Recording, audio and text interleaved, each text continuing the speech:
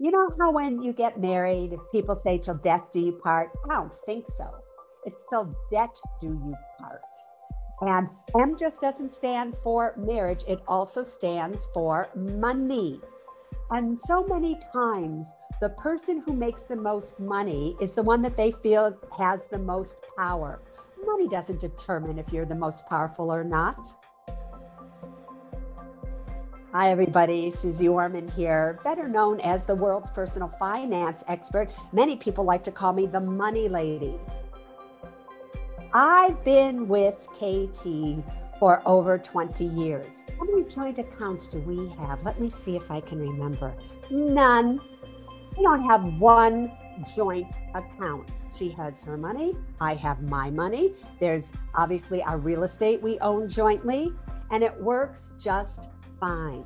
You all should be autonomous human beings. You've come into this relationship as an autonomous human being. You have to have money of your own. The last thing you want to do is to have to ask permission. You might have a joint account for joint expenses, but then you each need your own individual account. Let's just say you move in together and your partner or spouse is making $7,000 a month take home. You're bringing home $3,000 a month take home, but yet your joint expenses are $3,000 a month. Most people would say, well, let's just split it. But $1,500 a month for you is 50% of what you're bringing in versus maybe 25% of what your partner or spouse is bringing in. That's not how you're going to do it. This is what I want you to do. You have the $7,000 and the $3,000, that's $10,000. And you divide that into your household expenses, your joint expenses, $3,000.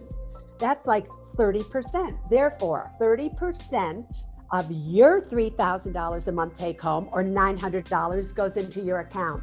30% of the $7,000 take home, $2,100 a month, goes into the account. That's $3,000. Equal percentages, but not equal amounts of money.